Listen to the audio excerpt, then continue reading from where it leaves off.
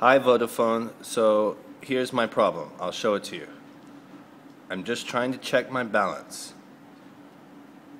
Star 111 hash call. A blank screen with dismiss or reply. Blank screen. This is where the balance should be. So I hit reply and it's just nothing, no message. If I try to reply with number 1, I get another blank screen. Again, star 111 hash,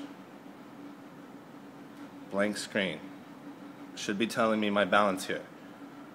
So there's no way that I can check my balance or what my data balance is or how many megabytes left of my package. So I've tried this SIM card in many different phones and it's the same thing every time.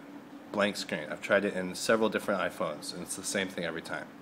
So that's my problem. Please get back to me with a response and a way to fix it. Thank you.